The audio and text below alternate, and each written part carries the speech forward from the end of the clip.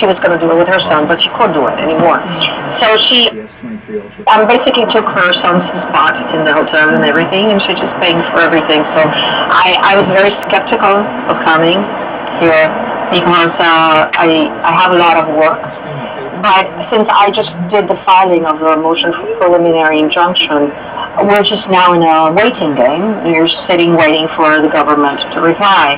So I took my chances because it is very important for me also to make a connection with Equator and with the people in Europe, because I am aware that there are more targeted people in Europe than even in the United States.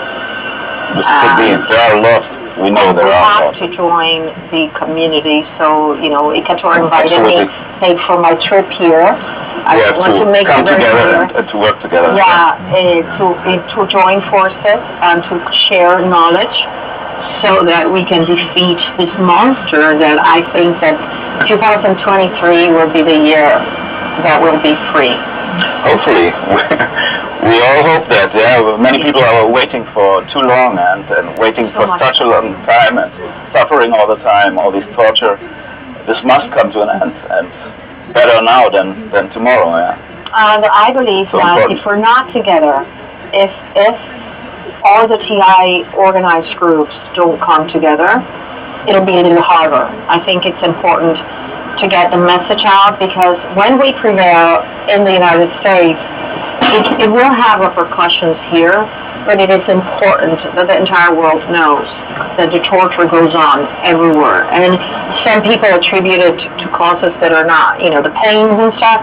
Oh, it's old age. No, it's not. Oh, it's fibromyalgia. No, it's not. It is microwave. You are being microwaved. And these are the symptoms, and this is how it happens. And that awareness. So you think many people are not aware that they are TIs? They don't know about it? I didn't know I was being microwaved. I had no idea that I was being. I thought it was.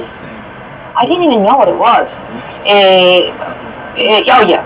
For example, this year I went to a rheumatologist and I said, "What is this?" And he says, "Oh, that's arthritis. You're getting old." No, I'm not getting old. I'm in shape. I exercise. I eat well. I maintain my alkaline. You know, I'm not. My body's alkalinity is low. You know, it's not low acidic. And it just didn't make sense. All the changes that my body was undergoing. Well, I was being microwaved to death, and I didn't know it because you don't recognize it because you didn't know what it was. And so now, you know, creating this awareness of what being microwaved feels like. It's a difference.